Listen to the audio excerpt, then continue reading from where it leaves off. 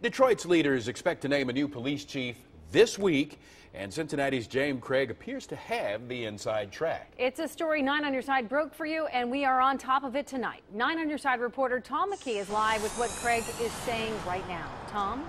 Well, Tanya, of course, James Craig grew up in Detroit. His parents still live there. He began his law enforcement career in 1981 in the Motor City, but was laid off and wound up in Los Angeles. He was recently reminded of an interview done back then where he thought about his top job, his dream job, and that might become a reality now. I'm aware that certainly the city of Detroit's interested. Yeah. I'm interested. You know, we've talked, and so, but there's been no official offer made. Chief James Craig remained non-committal Monday on the Detroit job, appearing with Lincoln Ware on WDBZ radio.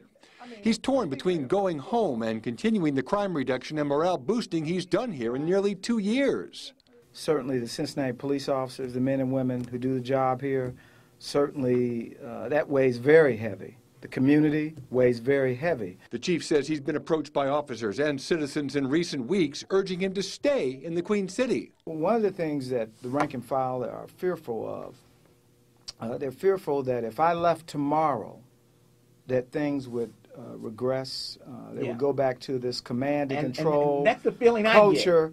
And I'm an optimist. I just got to believe that that can't happen. About 150 police officers may be laid off in the coming weeks to balance the city budget, and Chief Craig says the possible impact on the force worries him.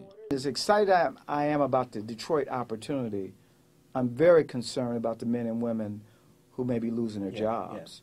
And so I would hope moving forward, if the offer's made and if I selected, that they count me as laying off 2 officers. But the question the Los Angeles interviewer asked many years ago is still in the back of James Craig's mind.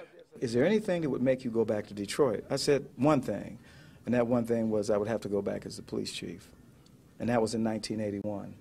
The chief added the dispute over his taking an Ohio peace officer certification test has nothing to do with this dispute.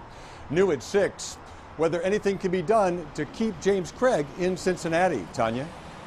Thank you.